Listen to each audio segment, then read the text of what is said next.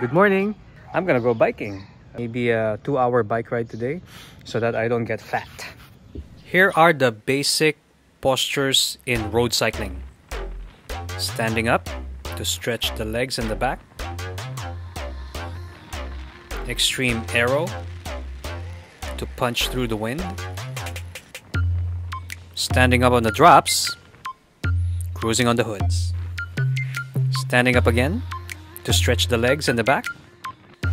Going on arrow. Cruising at the back for climbs. Standing up again. Relax the hoods.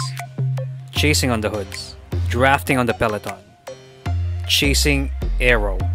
A correctly measured bike should allow you to do all these postures effortlessly, staying on the hoods to be as arrow as possible.